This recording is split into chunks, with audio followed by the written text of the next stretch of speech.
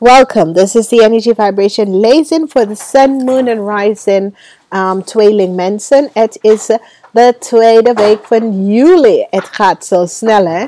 Tweede week van juli 2017 en wij zijn hier om even samen te laten jullie even weten en zien hoezeer positief en de verandering dat het bracht ons allemaal.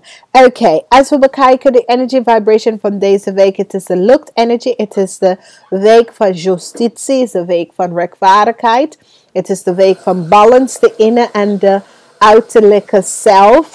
Het is de week wanneer we connecten met elkaar en we balancen de masculine, de mannenkant en de vrouwenkant van elkaar, maar ook whatever innerlijke conflict dat we hebben, we gaan even een balance in deze week even brengen. Dus als jullie hadden wat verschil van mening met andere mensen, organisatie en dat soort van dingen, je gaat even zien een positieve endeavor. Je focus in deze week, het is de water energy en de zodiac energy van de week is water en het is de geankte man. Maar het is in een positieve manier vanwege doordat je bent wat verandering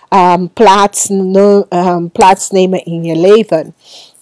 Op zondag heb je de zot, dus op zondag heel veel mensen door deze week gaat even werken om een krachtige situatie, positive energy. En je gaat even zien of zeer positief bepaalde aspecten komt uit en bepaalde dingen in je leven komen uit. En dit is best wel goed. De nummer voor jullie is de nummer 8, 4, 9 en 8. 8 en 9. Als we bekijken maandag hebben wij de 9 van cups. De 9 van cups is een zeer positieve energy. Het is balans en het is emotional balance. Maar het is ook die energy van wanneer je wensen en dromen gaat realiseren. Oké? Dus als we bekijken dus, het heeft ook een effect om als je moeder draagt de energy vibration van de vis. Vis, crave of scorpion. Het is een tijd om even samen iets te kunnen verwerken. Zoals je hebt conflict met je moeder of deze situatie dat weet je, heeft een invloed op jou en je moeder. Maar heel veel mensen hebben deze situatie, want ook op donderdag kom ik wel terug, oké? En dit is de energie van de 9 van pen. De 9 van cups is altijd je wensen en droom komt uit. Als we gaan eens even verder en we bekijken de energy vibration van op dinsdag de 5 van staven. De 5 van staven is een zeer positieve energy. De 5 van staven hebben de energy vibration van conflict. Conflict met iemand die is van een vuur energy vibration. Conflict van iemand die is van een ram, een leeuw of een sagittarius of een boodschappenmensen. Oké? En deze conflict is tussen jullie en de persoon en je gaat deze conflict winnen. De conflict wordt gewonnen door jezelf. Dus maak geen zorgen hierover. Oké? Deze conflict is. En het is een conflict met mensen die vibrate met een leeftijd van 18 tot 35. Oké?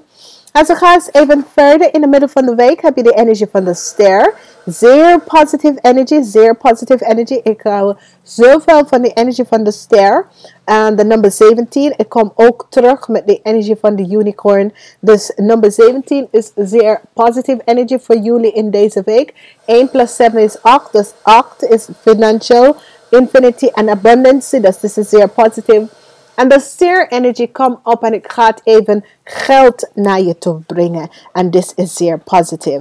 Als we gaan even verder, we gaan even bekijken. Hebben wij de koningin van de cups. Dus hier is een reactie en hier is en nog tegenstand. En hier is iets wat is zeer positief vanwege doordat je hebt de koningin van de cups. En echt, er is een situatie met jullie tweeling dat je hebt mee te maken met de energie van een crave persoon of dat soort van ding.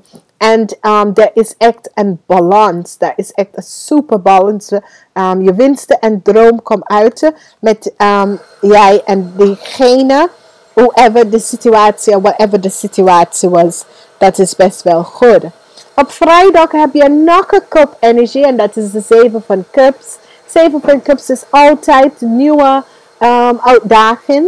En dit is zeer positief. Dus hier krijg je en deze nieuwe uitdaging heeft een effect dat iemand die iemand die is of een steenbok, steerpersoon of een maakpersoon ga je best wel helpen om je winsten en je droom uit te komen. Dus dat is zeer positief. Als we bekijken, zaterdag hebben wij de 4 van Pentacles en nog een energie. Van de Pentacles energy. Dus is zeer positief voor jullie. Omdat je ziet allerlei verandering komen in. En dit is positief voor jullie. Dus is zeer positief. 4 van Pentacles. Als je bent bezig met je eigen zaak. Of je bent op zoek naar werk. Of dat soort van dingen. Verwacht dat een portal, een door gaat even open. En dat gaat je best wel lukken. Dus als je op je eigen zaak ga je even meer geld zien binnenkomen. Oké? En de laatste, op zondag zie je op een nieuwe weg. De zot, de energie van de zot. En de zot loopt weg van een situatie dat was zo aantrekkelijk, zo onheerlijk. Dat soort situatie. En hier vind je die energy vibration dat je loopt gewoon weg van deze situatie. En daar komt je op een goede pad verder in je leven. En dit is zeer, zeer positief. Als we bekijken de week is over de geliefde. En het is over een genezen tussen jij en je ouders. En het is een genezen met je moeder. Als je moeder is of een watertekening. Dat is je moeder is een kreef, een vis of een scorpionnetje. Dat is een heel leuke situatie. Whatever that was out the balance, wordt gebalanceerd met je moeder. Oké, dus we gebruiken de unicorn. En dit is zeer positief, omdat ik zeg lachen.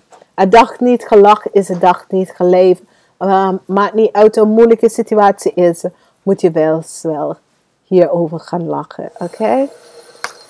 En zo gaat dus even verder hebben wij de laatste, en dit is zeer positief. Het zegt de energy vibration van de cosmic heart. De energy vibration van de cosmic heart is zeer, zeer positief.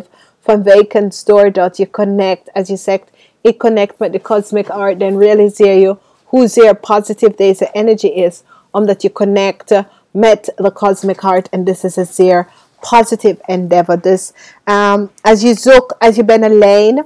En zeg maar dat je bent thuis en je bent alleen. En je zegt ik connect met de cosmic heart. Je gaat even de gevoel van de connectie. Omdat alles gaat, weet je.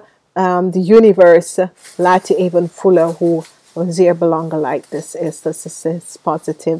Dus ik ga het even tegen iedereen zeggen.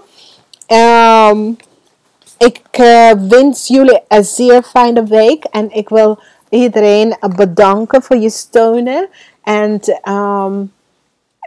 weet je, leren hoe je moet lachen. Het is zeer belangrijk.